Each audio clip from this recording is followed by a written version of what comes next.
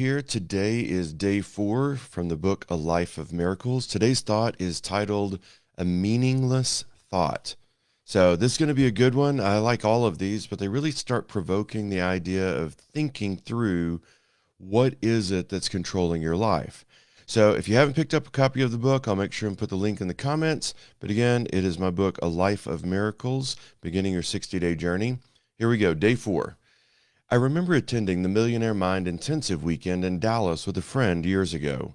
The speaker stood up and said that we shouldn't believe a thing that was said at the conference. He said that we shouldn't believe a thought that we had if we wanted to achieve true enlightenment.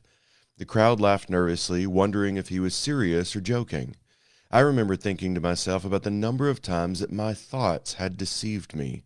I could think back over the years, going back to even junior high school, where my thoughts were what was getting the best of me.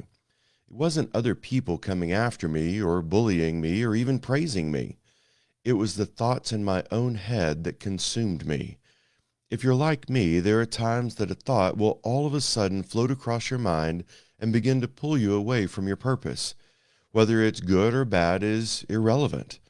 The thoughts that float through us are just like objects around us. They don't have any meaning on their own.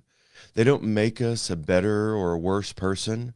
They don't inspire us or depress us on their own. They don't have any power whatsoever on their own.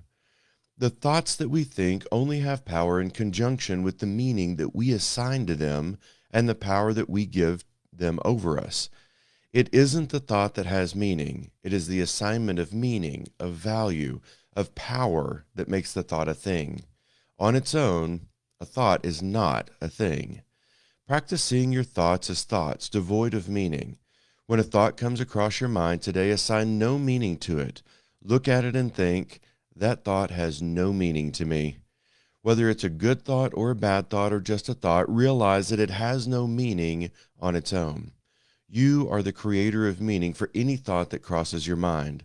The thoughts are just there to tempt you to assign meaning. Today is your day to resist. Joy comes from knowing that you don't have to assign meaning to any thought.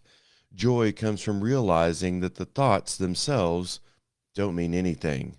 My challenge to you today is to go through the day simply allowing thoughts to exist without trying to make them mean anything. Your journaling activity, if you're doing the journaling, is what thoughts have you given meaning to that should have been left alone in your life? As you go through this, I would just encourage you, make sure that you're keeping track of what's running through your head. If you follow this 60-day journey, what you'll experience is you start learning more and more of how you find peace in your life. This isn't about, some miraculous turn in your life, but miracles are little decisions that we make that put us in a better place than what we would have been before. So I'm Jody Holland. Thank you very much. Again, I'll put in the comments how to get the book, A Life of Miracles, Beginning Your 60-Day Journey. I'll see you guys tomorrow.